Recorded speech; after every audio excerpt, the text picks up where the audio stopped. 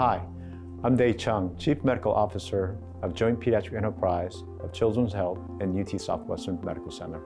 And welcome to the In the Know video series.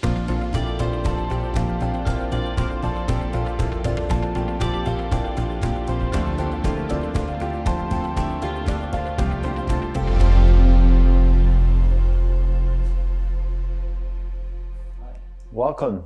Today we have Dr. Rana Said, who's a professor of neurology and pediatric at UT Southwestern Children's Health.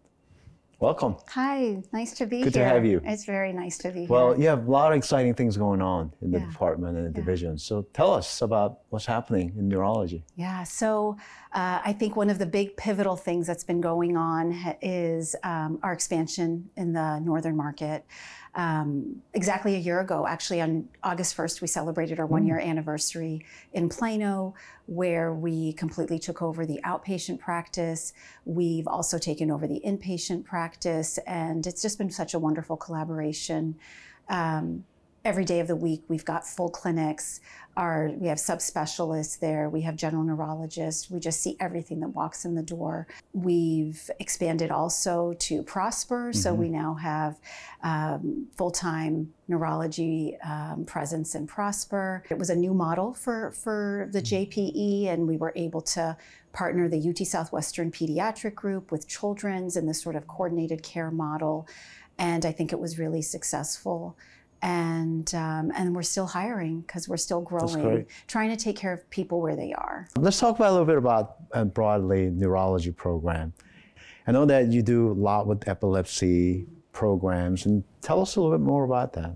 Yeah, so I think that being an epileptologist is really one of the most rewarding things. When I go back and I think of all the different specialties that I could have gone through, I still go back to being a pediatric epileptologist. With the advent of our genetic discoveries, we are all now really genetics and epilepsy, and many of our diseases is at the forefront. Literally disorders that in my training, we would comfort and provide diagnosis and symptomatic care, we are now curing.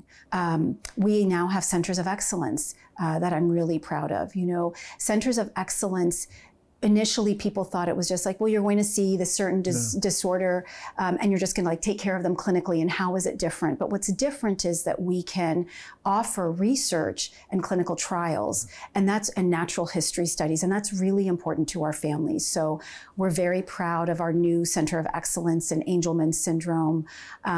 We have the Rett syndrome. We're working towards tuberous sclerosis, Dravet. As we look to the next frontier, I think we really are excited about neurocritical care. I think that's the next area for true expansion, and we're continually actively recruiting in that field also. So our neurology program has to be one of the leading programs and the largest, if not.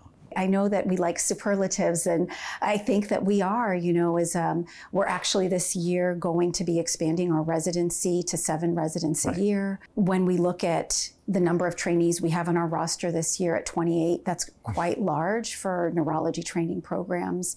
Our fellowship directors are highly engaged, and our faculty just loves teaching and loves taking care of the patients that we can take care of.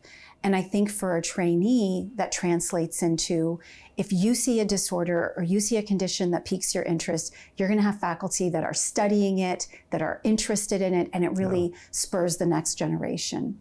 I think the other unique thing about our program is that so many of our graduates choose to stay, and they want to come back. Either they've gone away and they've come back, or they've decided to stay and do their training with us and then stay on as faculty. And that's I'm very proud of that. You know, I've been a program director for the training program now. This is my 19th year.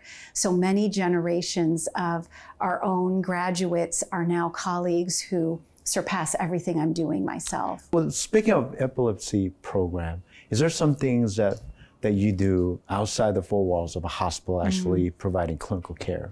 Yeah, so I'm very into advocacy, and one of the week-long things that I do every year that just is a total cup filler is my time as the medical director for epilepsy camp. It's called Camp Kaleidoscope, and it's for teenagers 15 to 19 living with epilepsy.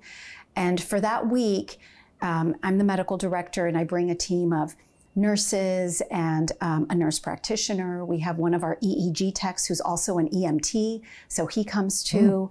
And we do everything to take care of kids and allow them to stay. So kids have seizures, we take care of them and we keep them. We don't send them home. You know, and it's so remarkable. I have to give my 100% because these kids, they'll have maybe had a convulsion. We've taken care of them. Maybe they've had an abrasion. We keep them in the infirmary for a little bit. And then the next thing, as soon as they're like alert enough, they're like, I want to go back. Let me go back to the dance. Let me go back to the rock wall. Let me go back. So if they're going back, then we are there. We're coming back every year. So what's to sort of expect more from a neurology program and this great partnership with UT and Children's Health in the coming months or coming years? I know you've talked about gene therapy and other exciting programs. Yeah, I think that the frontier of what we're doing in epilepsy, it's not just medicine anymore, although medicines are important. Kids who were not candidates for epilepsy surgeries, now with the advent of neuromodulation, that's a whole new frontier. It's so interesting to think of disorders that a few years ago we comforted and supported. Now we're talking about cures. Our headache and concussion programs are really quite remarkable.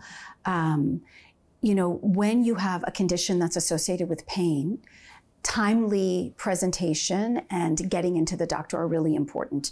You know, maybe there's other conditions you could sort of wait another week or so, but when your child's in pain or they've had a concussion and they can't go back to play or back to school, getting in the door quickly is very important. And our team has worked so hard to make sure that that happens. The other part of it is that because we're training programs, we're always on the cutting edge. And I think that when you come to see our headache program specialists, they are always going to be giving you the latest and up-to-date therapies. And we understand that a child is a full person. And so one of the things is that we have the supports of social workers, case managers, school services. These things are pivotal, you know, otherwise you're just maybe saying, here's your headache, do this. But we have all the supports that our patients need. So would you say this dietary sort of is important part of comprehensive? It's still very important part of our comprehensive care.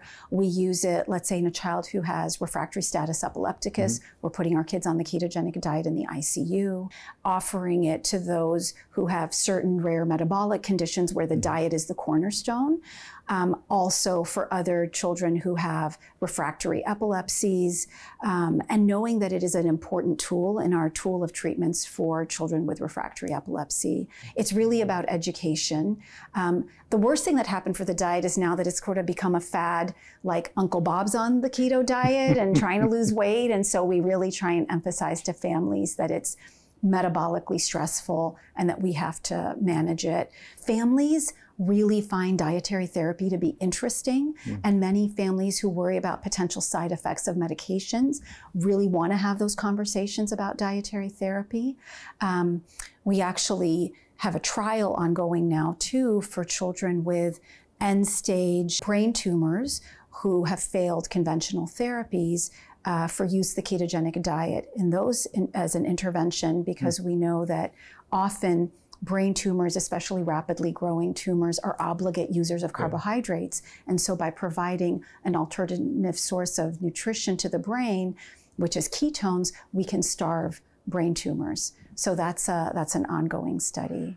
Well, you're a true exemplary academic physician who wear the hat of being a great teacher, a clinician, educator, researcher. And again, credit to you and your great leadership.